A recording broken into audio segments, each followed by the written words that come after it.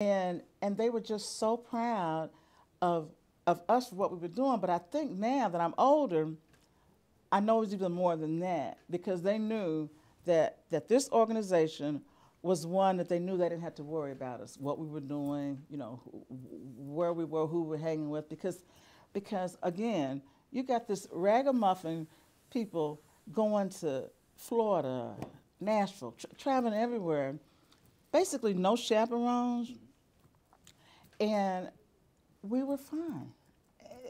And I even, if my children had come to me and said, you know, when I'm gonna join this group and, you know, we're gonna go traveling all over the world or whatever, and, you know, well, who's chaperone? Well, there aren't any chaperones, you know, there are no chaperones, there are no adults going with you. No, I said, well, no, because you don't know. There's nobody responsible for you.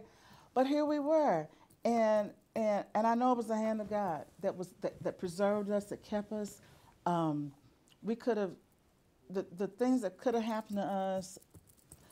It just boggles my mind now, and I know the Lord's hand was on us because we were so ignorant. We didn't know what we were doing. We didn't know we didn't know what we were singing about. But the Lord honored that, and He's honored that as the years have gone on because I know that's a lot of where my roots were, you know, and learn and being in churches and learning about them. I grew up in a church. My father had been a pastor. My parents were divorced, but my mom, we were always in church. But this group, this organization came in at a time that I needed something, and I think we all needed something. We all needed each other. And the Lord through the years has continued to do a work in us. And I say this, I have made some of the most incredible friends that I could ever imagine. I can't even, that I would never have thought, because for a long time I didn't really make friends, you know. I mean, I knew a lot of people, and I mean in family and you know, friends, but like to this level where there was nothing attached to it, you know, your mom didn't know my mom and all this, you know, and so this is where I learned how to develop relationships and nurture relationships and keep them, and the years have borne that out.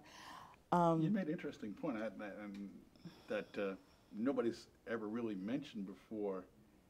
I know a lot of people have talked about the fact that Dr. Martin was trying to get out ahead of the curve as far as trying to make Eastern a welcoming environment for black students, because a lot of, you know, other colleges were still struggling with the issue of integration. And the Black Gospel Ensemble there was, in one sense, you guys were ambassadors when you were going around different places saying, look, you know, you can come to Eastern and do some things. We absolutely became that. And the university gave us credit for that because they knew, and we knew, because people would tell us, the reason I'm coming to Eastern because I want to be a part of that ensemble. I've had people come and tell me, you're the reason that I came to Eastern, because when I heard you sing, I thought they knew they wanted to do that.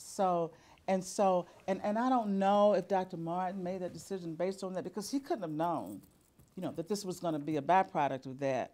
But it absolutely was. I mean, there are people that came here for that very reason, and I know that it's what kept them too, because the ensemble became the I'll call it an organization, but it was much more than that. But it became the place, like you say, that was safe.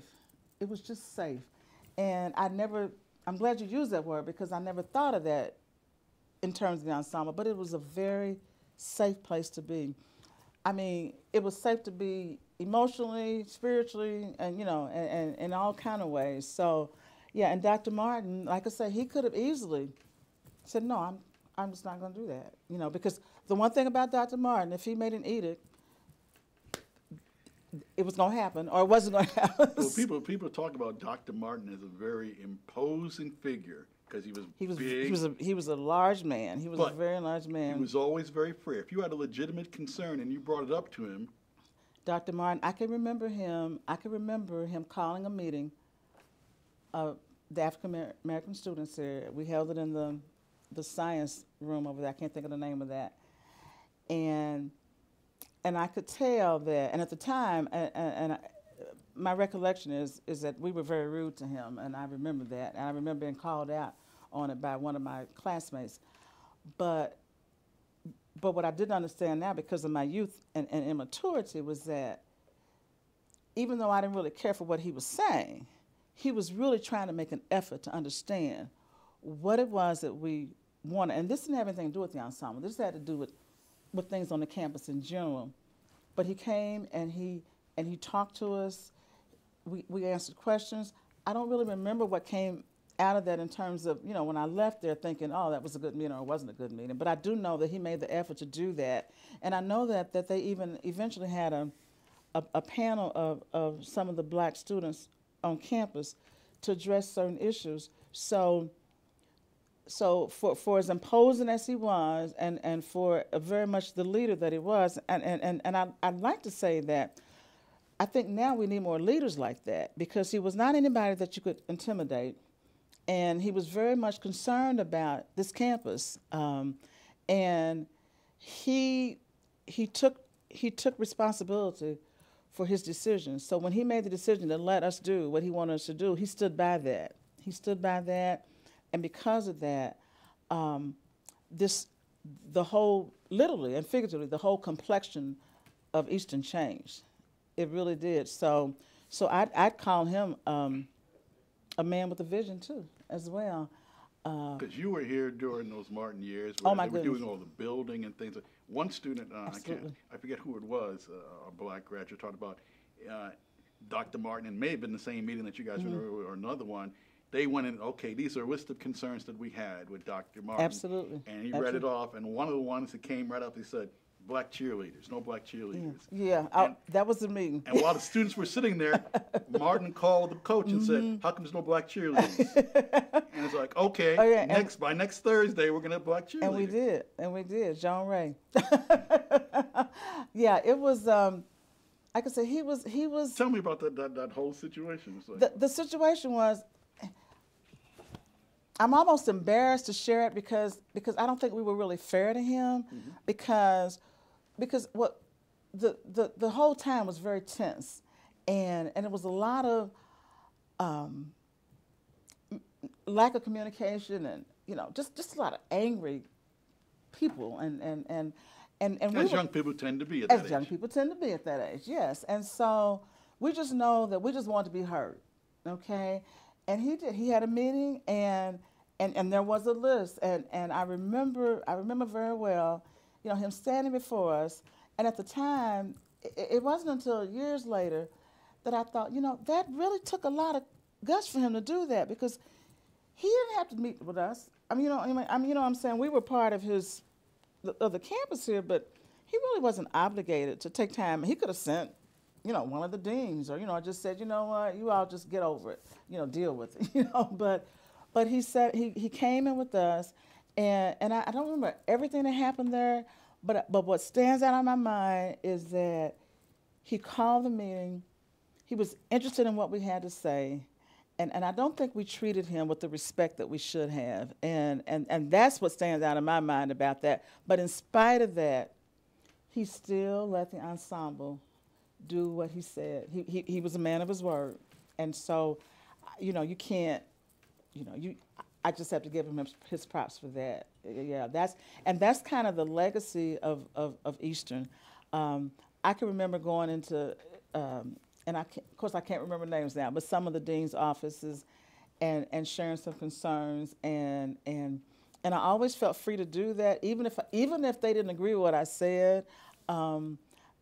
But I always felt that I was able to talk to people. And to go and voice some concerns. And like I say, and even if the outcome was not what I wanted, at least I had the ability to do that.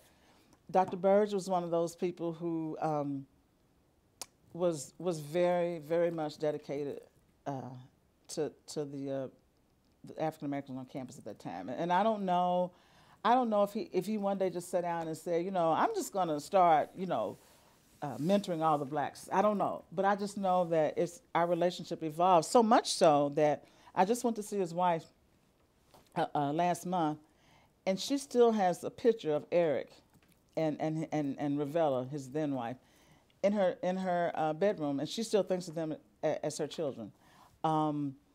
So I don't know. I can't explain what happened to Eastern.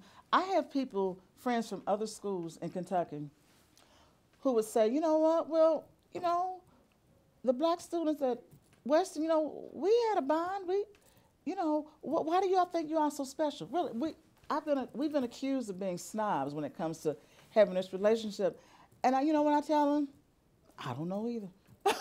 I just know that I have a bond with the people here that I've known people in my life for years that I don't have the kind of bond with, who are friends of mine, that I don't have the same kind of bond and the same kind of feelings that I do for the people at Eastern. And I can only think that that's because the Lord was in this group and he formed it. Because like I say, not one of us can actually go back and pinpoint when this started, exactly the date, exactly the time. I had one person tell me, I said, Deborah, how did this get started? Because she was here in 67. She said, I remember somebody telling me to go to the music building and start singing with this group. I said, well, who was it? She said, I have no idea. She said, I don't remember who told me. I said, you don't remember who? She said, no. She said, I have no clue who told me. And we've gotten there. We have sat down and tried to figure out how, even Eric, who really started it, doesn't know exactly how it started. So I said, you know what? This must be Noah and the flood. The animals, they just came. That's all I know. Because all of a sudden, and and I said it to say, nobody sat down and said, okay, we're going to start this university ensemble, and this is going to be our goal. This is going to be, we're going to do tours. Not at all. The one thing I do know, it just kind of started as something to do, to give people something to do. And from there, it just took off to places that nobody imagined. And like I say, the relationships that are formed in there, if you go on the page that Philip has set up, there's a survey that former members can take. And the one theme that goes through all of it when it says, well, what do you remember most about the ensemble? And without a doubt, it's always the friendships, the lifelong friendships, and the relationships. That's just the whole thing. That and singing for the Lord. And I don't mean to minimize that, but it's the relationships. And I know that when God establishes something, it's everlasting, because that's how he works. So I can only imagine that this is what this was. It's interesting, and you touched on this a little bit, and everybody else has touched on it, because it's hard for me to imagine, and I only started college a few years after you guys did, but the challenges of also trying to balance your academics with the ensemble, with being a small group, but that everybody said that, especially since you only had one black professor at that time. Right.